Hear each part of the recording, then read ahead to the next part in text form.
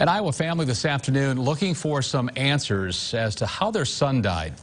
The body of Larry Murillo-Moncada was found inside an abandoned supermarket in Council Bluffs, and authorities say it could have been there for up to 10 years. Jose Zozaya has the story. Victor Murillo remembers the cold November night in 2009 when his son Larry disappeared. He says his wife and another friend got up early that morning to find him, but they never picked up a trace, as if the earth had swallowed him whole. Murillo called Council Bluffs police for help and told them what he thinks happened the night before. It was during a snowstorm. They believe that he was maybe off his prescription medication.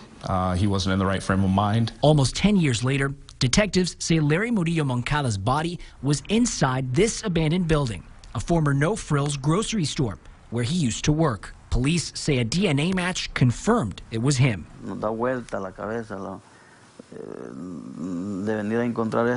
Murillo says his head is still spinning, finding out it was his son after so many years and still feeling unimaginable pain. Investigators believe it was an accident. They think Murillo-Moncada climbed onto a cooler inside the store, then fell into an 18-inch gap, becoming trapped. One of the managers back in 2010 said that it wasn't uncommon for employees to come in and out of the place unnoticed. So nobody really questioned if somebody was there. It's that question that Murillo says still haunts him.